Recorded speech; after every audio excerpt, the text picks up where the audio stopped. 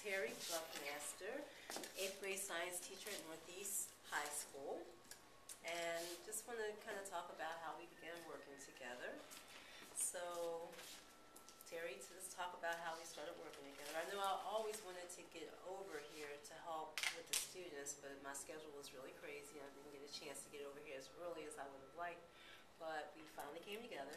So, well, Muriel's, I've gotten to know her through the last couple of years through her department. She'd always come over and check on my ELL students and see what was going on and if I needed any help. And I think this year when she came over, we met, I just really said I need help. I had a large population of ELL students in one of my classes at that time, and she thought, well, I'll just come over and start seeing if we can help. And she really started pushing with me about communication with the kids, how they got to communicate, they've got to talk. And so that's how we got started, and it has been amazing journey. Oh my goodness, can't even talk about it.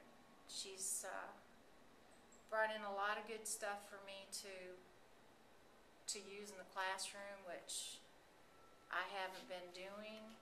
And I can see the difference it's making with the kids.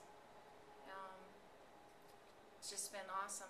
One of the things that I recall, one of the biggest changes was the team building aspect of your classroom. And I know when I first came in, the kids used to hide in these little cubbies in the room. There's these little corners where there are lab stations. And they used to like to just all hover around these little corners. And you had their desks, but a lot of them were just all over the room. Yes. And we had a conversation about them having more interaction and talking more and just the whole team building aspect.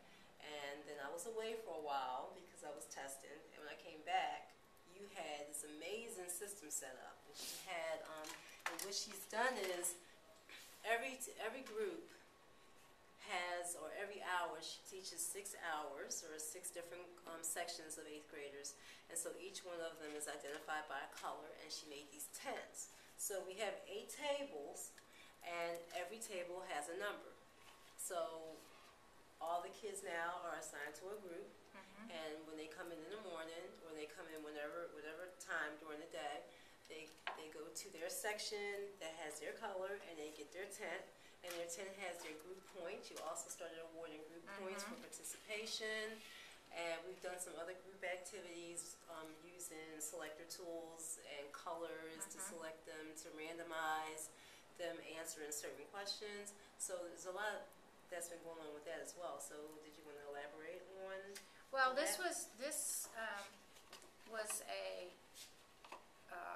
concept that was introduced when we had SFA in the district, Success for All reading, and the sheet that I used for the team building was what we used, and it was just really good. So the tent idea, I don't know where I just kind of, I think I saw somebody use it and I thought it was pretty good.